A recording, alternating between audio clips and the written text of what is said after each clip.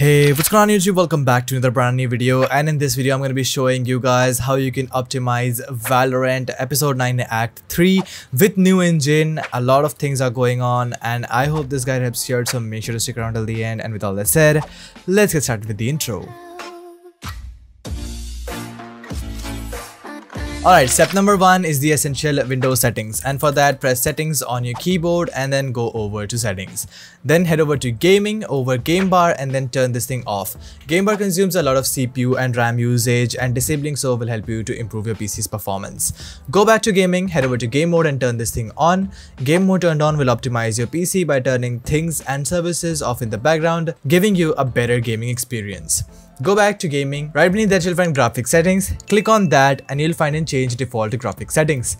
Click over there and enable optimizations for windowed games. This will help you to reduce your input latency while you're playing the games. Go back to graphics, click on the browse button and then look for Valorant over here. Once you find your game, select it and click on add. Head over to options, select high performance and then click on save. This will utilize your GPU to render the game. Once that is done, close your settings. Step number 2 is compatibility settings, and for that go over to the download location of your game. Once you're over here, right click on your game, go over to properties, click on compatibility and then disable full screen optimizations. Click on change high DPI settings and select override high DPI scaling behavior. Go over to shooter game, binaries, Win64 and find Valorant Win64 shipping.exe. Right click on that, head over to properties, go to compatibility and do the same once again. Once that is done, click on OK. Next step is creating a restore point, and for that simply search for create a restore point on your PC and then look for a local disk C. Click on create and name it Valorant just so you can remember it. I highly recommend you guys not to skip this step if you want to restore all of your settings back to normal without any data loss. Once that is done, click on close and close system properties. Next step is the Valorant Episode 9 Act 3 FPS pack. I'll be leaving a link to this down in the description below. In the FPS pack you'll find in 6 simple folders.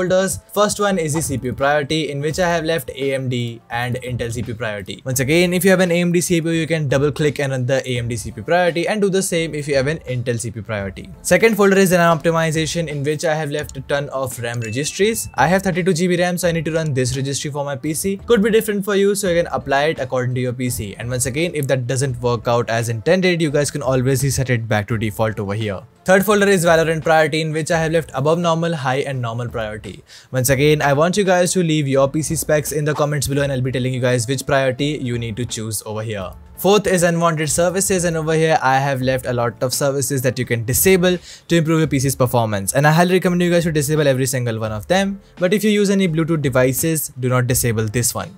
Once again, if you want to revert any of them back to normal, use the revert registry folder to do so. Next is badge tweaks, in which I have left BCD tweaks and latency tweaks. Both of them will help you to reduce the input latency. Disable a memory compression. This will help you to increase your FPS by disabling a memory compression where your memory is used. And next is process mitigation, will help you to improve your CPU's performance. All of them you can edit in Notepad to see the changes that it will do on your PC, and it will help you to run a few commands that will help your PC. Last is the programs folder, in which I have left clean temporary files.batch. You have to right click and run it as administrator. This will simply ask you to press any key to continue. You can just do it and it will start deleting all temporary files from your PC. It's completely safe to do so. Next is quick CPU.msi. This is a setup file. You can install it on your PC and open up quick CPU. Once it opens up, over here you have to click on the maximum performance over here and then click on accept. This will set up the correct power plan on your PC, and then you have to make sure that core parking, frequency scaling, turbo boost and performance, all of them sliders should be set to 100%. Click on apply and then close this. Next step is de-animating Windows, and for that simply search for adjust the appearance and performance of Windows, and over here click on custom. Then select save taskbar thumbnail previews, show thumbnails instead of icons, show window contents while dragging, and smooth edges of screen fonts. All 4 of them will help you to de-animate your windows, remove unnecessary animations and keep your Windows look intact. Next step is right in the advanced tab over here, which is virtual memory. Click on the change button over here and deselect automatically manage paging file size. Then for the custom size, set this thing to 1361, and for the maximum size, open up your calculator. To calculate this, you have to multiply your RAM with 1024. I have 32 GB RAM, so I have to multiply that, and the new value should be divided by 2. Now this value has to be pasted in the maximum size, and then click on set, click on OK, and this is how you optimally set your virtual memory for gaming. Click on OK. Next step is disabling unwanted start start up applications from your PC, and for that press Ctrl Shift and Escape all together, and this will open up Task Manager. Head over to the startup apps section over here and start disabling all unwanted applications that you do not want to boot since the boot of your PC. This will help you to reduce your PC's booting time, and this will also help you to reduce the number of applications running on your. It will make your Windows very light, and you can also feel performance improvement on regular usage. Next step is fixing all of your input lag, ping issues, latency issues using NoPing. It's a free to use tool that you guys can download from the link in the description below. Once you open it up, you guys can see an interface like this. Simply search for the game that you want to play. In my scenario, I'm gonna be searching for Valorant. Click on the select the server button. Over here, look for the nearest region to you. For me, it will be Mumbai 02, as it is giving me the least amount of ping. As soon as I click on optimize this game, it will one click optimize my game with the best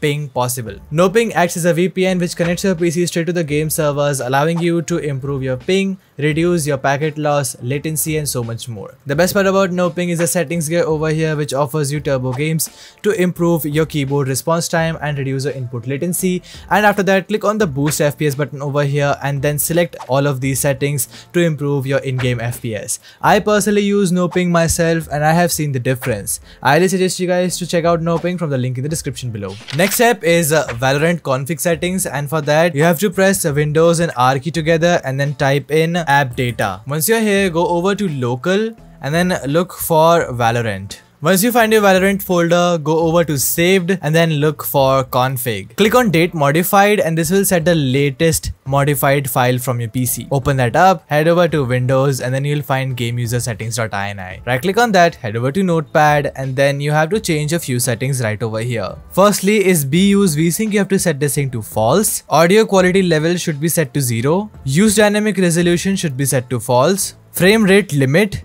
this should be set to 3 FPS lower than your monitor refresh rate. I have a 240Hz refresh rate monitor, so the value should be 237. It could be different for you, so if you have a 60Hz monitor, you have to set this thing to 57. If you have a 75Hz monitor, you have to set this thing to 72. If you have a 144Hz monitor, you have to set this into 141.